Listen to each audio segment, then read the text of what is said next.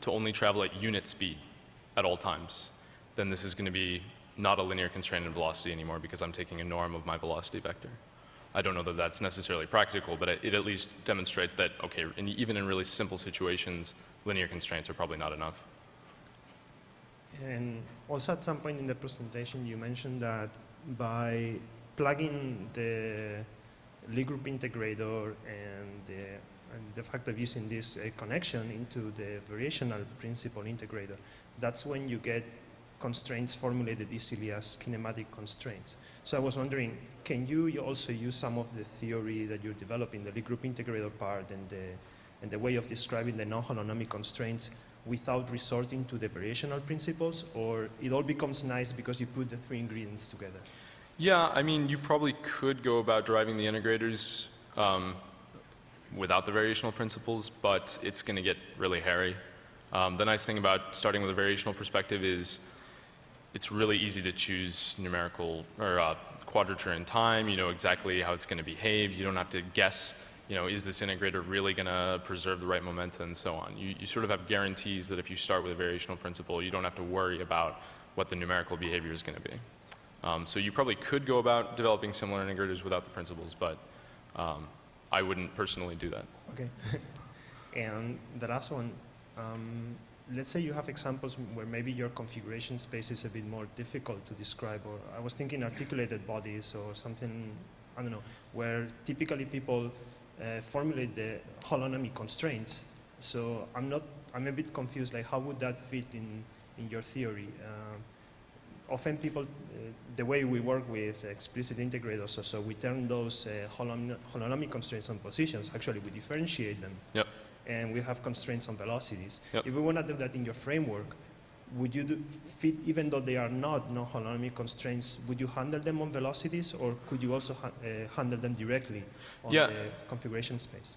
Actually, so any holonomic constraint can be viewed as a linear constraint on velocity. So actually, if you wanted to, you could use what we call a non-holonomic connection to encode holonomic constraints. In the paper, actually, we didn't take that route. We did a few holonomic examples, but we didn't take the route of using the non-holonomic connection to encode those constraints. So I don't know exactly how it behaves numerically, but it should behave just as well. Thank you. Okay, Paul? Very nice presentation, by the way. Thank you. So I was wondering actually the implications of using the Cayley map as opposed to the exponential map. And this is something that didn't come out in the presentation, but I feel that there must be some intuition as to something that might be some implication on the error or speed. Right. So in the paper, we use, instead of the exponential map, sometimes we use this Cayley map, which is an approximation to the exponential map that's easier to compute. In all the vehicles we tried and all the tests we've run, it's a very accurate approximation, and so it doesn't really cause us any trouble. So even with large time steps, there's no. Yeah. I think I've done some error plots, and if you make your time step insanely large, then yeah, you start seeing error in the Cayley map. But usually, it's a very, very good approximation for the exponential map. So also along the lines of the holonomic constraints, I'm wondering if you have any thoughts on unilateral constraints. And is it just use a standard approach, or? I guess I don't know what unilateral constraints are. In terms of like intermittent contact, like you have your car, you're parking your car, and you're Steve McQueen, and you go airborne. Yeah, I see.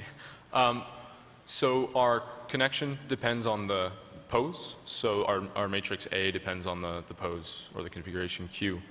So in principle, you could have that kind of dependence, but it's going to have to be differentiable. So if you are in contact and you leave the ground, somewhere in between, there has to be sort of a smooth shift between having the constraints and not having the constraints. So it might get pretty hairy.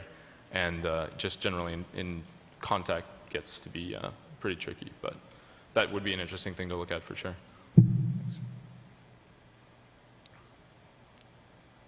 Hi.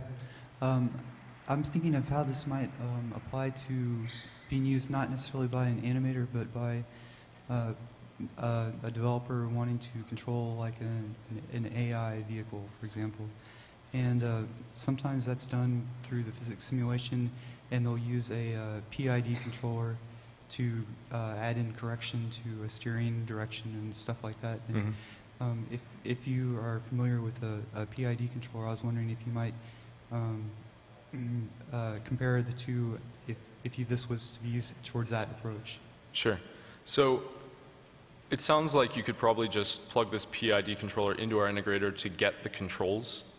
So the way our integrator works is you can plug in some arbitrary set of controls, like whatever the driver is doing with the steering wheel at a given point in time, and the integrator will come up with the trajectory of the vehicle. So really you're free to use any kind of controller you want.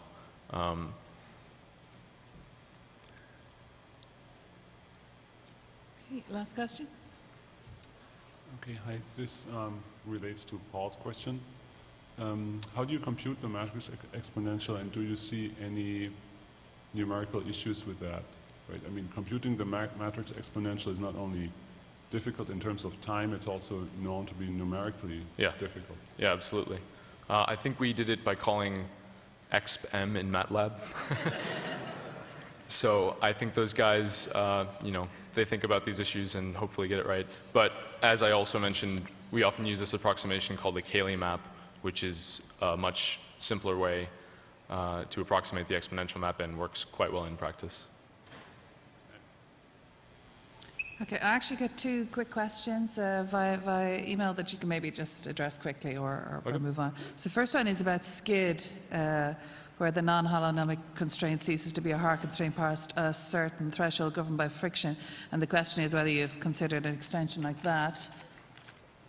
Yeah, so this is basically just something I put in future work, which is how do we deal with more general types of friction. So we can sort of deal with situations that are a lot like infinite static friction.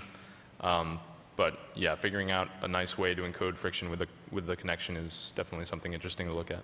Okay, and then the second question is a bit more technical. It's in the comparison against the RK methods for SE3 examples, a renormalization of the quaternions at every step of the RK methods is performed. And does this change the order of accuracy, for example, RK4? Because Sam Boos in a 2001 computational physics paper noted that naive RK methods were limited to second order accuracy when applied to rigid body rotations. So I actually have a slide on this.